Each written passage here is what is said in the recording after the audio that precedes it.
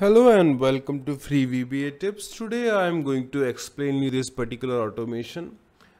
I know this solves the purpose, but you might need to make some changes for your particular organization. Okay, so today I am going to show you the code behind this particular automation and how this particular automation works. So let's get started. Let me open a fresh Excel file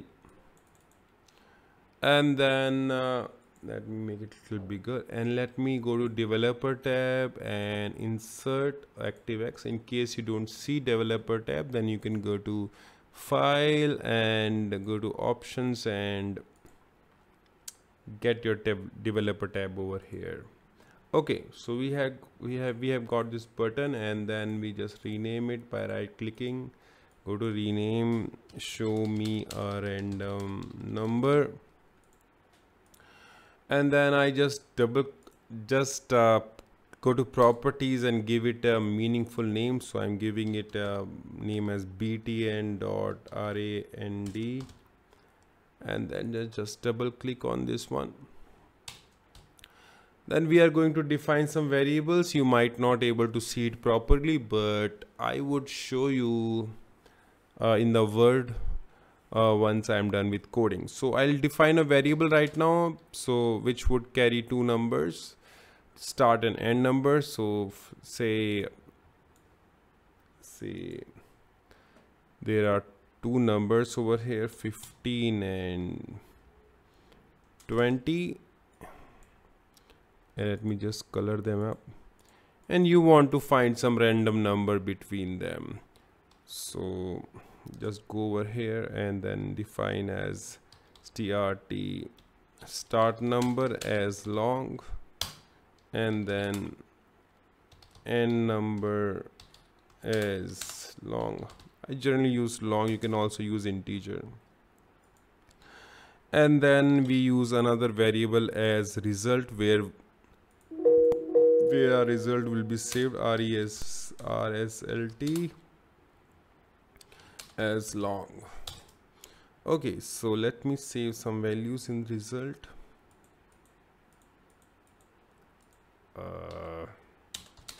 Okay, so how this will work is we have a function called rand or rnd, something like that. Let me check that. rnd. Okay, rnd, sorry. Okay, so how this will work, if I just use 10 multiply by rnd, then it will give me values up to 10, values up to 9, I guess, just one value less than that.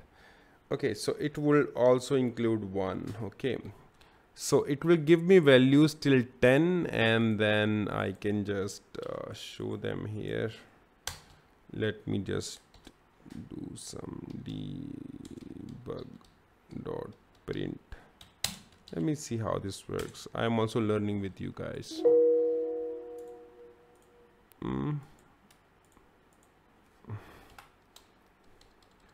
Okay, so some values are coming over. Okay, if you see over here, how do I zoom it, because this particular Handicam doesn't have an option. And here also I can highlight it. Okay, anyways, here is some result has come. Let me show you on my Word. If you see over here, there is also 0 included. So let me just add 1 over here so that we don't include 0. And let me put this in bracket. Let me also show you.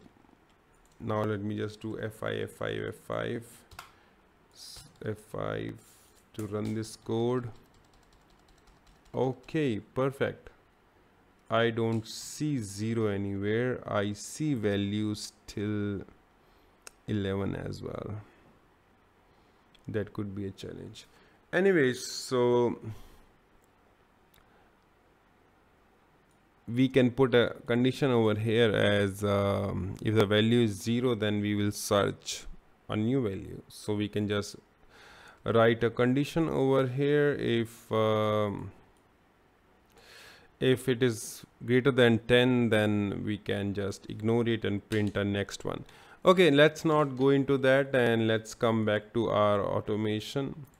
So these are two values that I want to search. So let me assign these values to the variables. So start number would have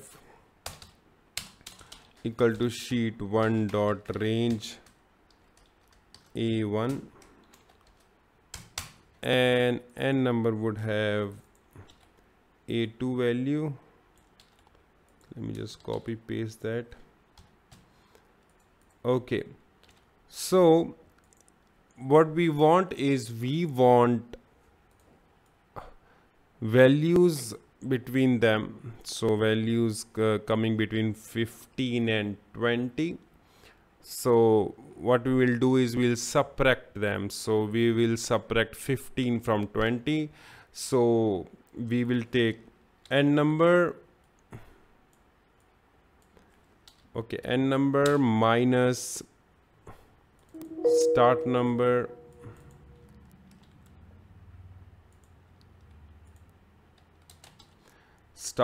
plus 1, so that 1 is not included. So we don't want so that 0 is not included. So we are doing n number minus start number plus 1, so that we are ahead 0. And then let me see the values, how it is coming.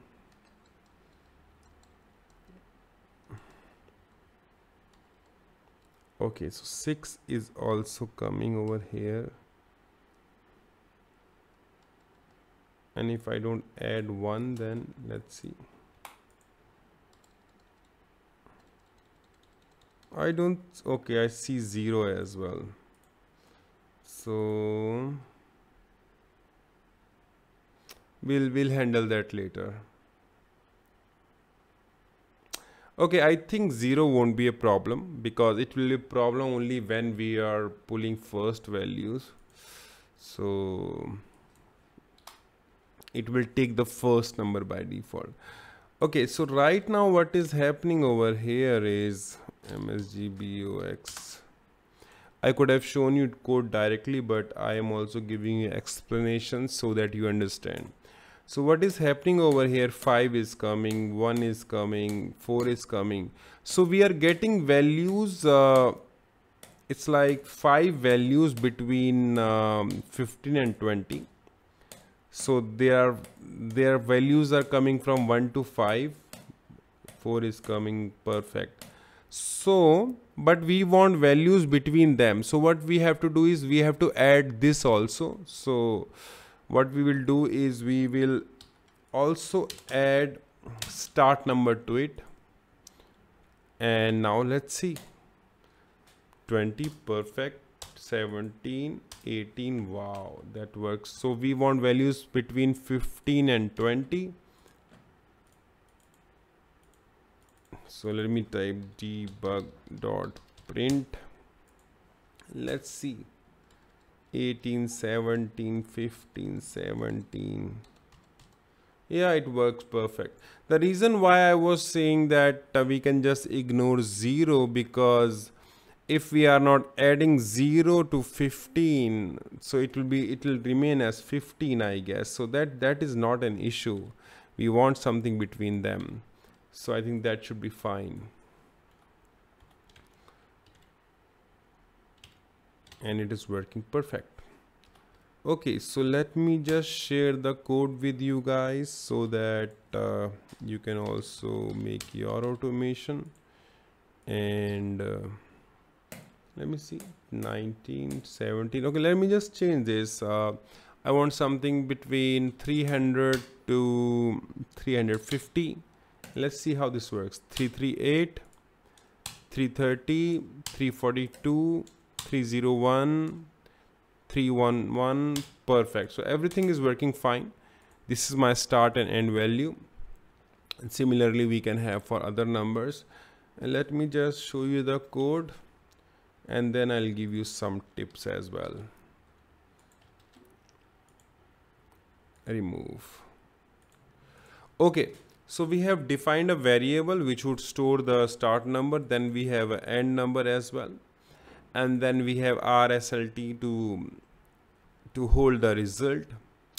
Then start number is from sheet 1, which is the only sheet we have, and A1. So this is my start number, and my end number is from A2. And then what we are doing is we are subtracting end number, which is this one, from start number. So we get 50 as a result. Then we want 50 values between them. So we are doing multiplication with vba.rand, which would give us values from 1 to 50. So keep in your mind, it will give us values from 1 to 50. So to show values between these two, we have to add back start number here. So we are adding start number so that it starts giving value from 300 to 350.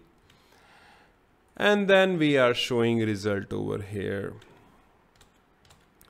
Okay, so in case you have different values over here, like these, or some numbers like that, first you can sort them, and then you can put a filter using VBA macro, and then you can count the number of values you have and then choose some random numbers from them.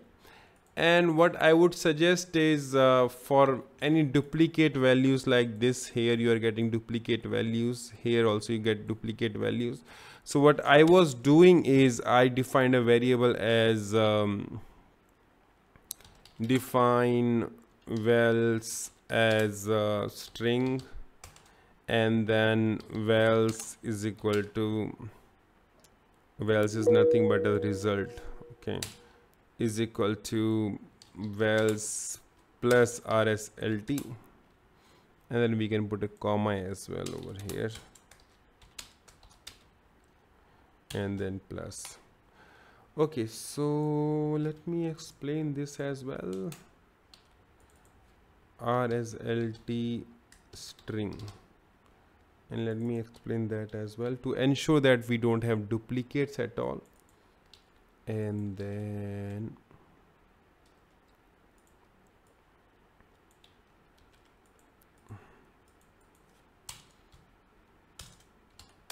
then we put a formula as if vba.instr is to search something is found in this particular, okay, you would not add it before, okay, one second, if it is found in I'm getting crazy. So result, what we are searching RSLT if this is equal to 0, then message box result else, and also add it. And if, okay, let's see if this works. I'm also learning, as I said. Print dot, oh sorry, debug dot print, let me see. Oh, very nice error, time mismatch. Okay, so this result is actually integer or long, and cvb.cint or something like that is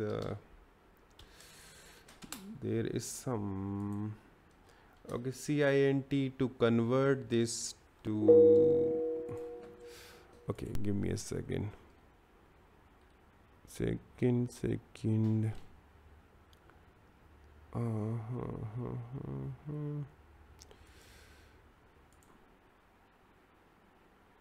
So now what we will do is we will just Google, because if I show you, the error is this is actually a string, and then we are adding a value to a string number, which is not possible. So we have to convert long to string, and we just type VBA, and let's see if we have something how to convert a integer to a string. Okay, and it's CSTR. Okay, CSTR. So we write it over here, CSTR, and then we see.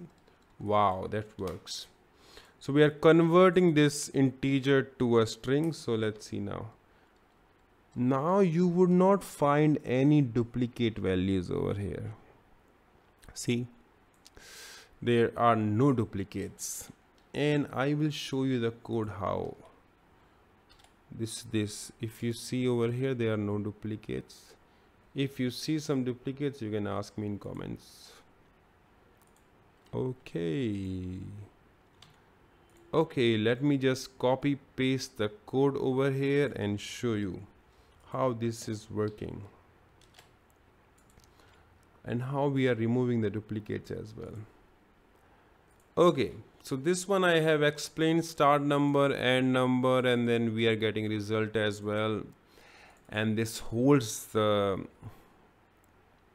okay, this is a new variable that I have designed result string. So what we are doing in result string is we are saving entire output as a string, and then when we are doing an output, we are checking result string that is this value is already being used or not.